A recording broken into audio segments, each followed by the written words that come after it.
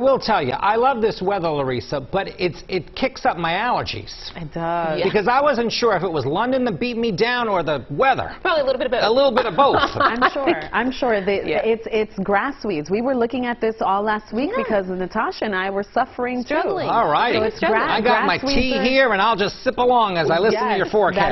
That always helps. Tea, just drink hot things, warm things for your throat because, yeah, the allergy season, man, it kicks up during this time of the year.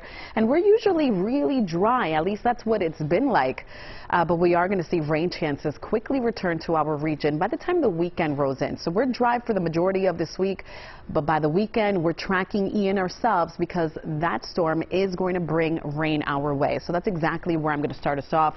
We're tracking Hurricane Ian. That is a big story as far as the weather department is concerned. And here it is. It's a powerhouse. It made landfall earlier this morning across western Cuba. Right now, it's packing sustained winds at 125 miles an hour, moving north at around 12 miles an hour, a Category 3 storm. And this is what Florida can expect. We are talking torrential rain, catastrophic conditions, especially across western Florida. The Tampa Bay area could receive up to 20 inches of rain. That's a whole lot of rain. But aside from that, one of the biggest threats whenever we deal with hurricanes is always the storm surge. And Florida, right up against the peninsula here, we could be seeing storm surge as high as 10 feet in some spots, which is why it's no wonder they have mandatory evacuations.